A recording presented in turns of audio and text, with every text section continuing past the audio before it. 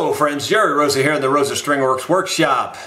I submit this little video as a public service announcement. Have you ever heard the song by John Hartford? The late great John Hartford, I might add.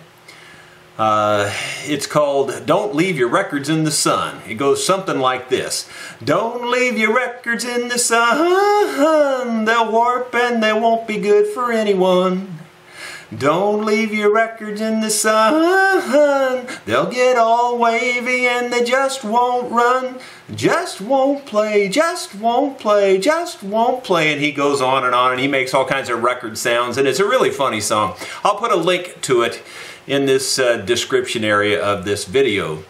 But the public service announcement part of this is not so much about leaving your records in the sun. Don't leave your fiddles in the sun either.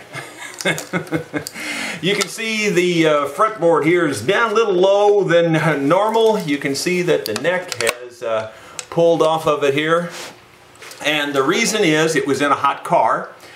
And this time of the year, I just thought I'd remind everybody, don't leave your instruments in a hot car.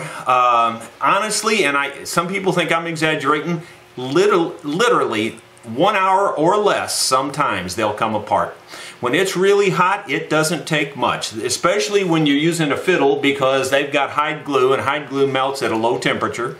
And so you leave them in a hot car, and with all that string tension, they're going to come apart. And the same way with guitars or mandolins or anything else, they're going to come apart if you leave them in a hot car.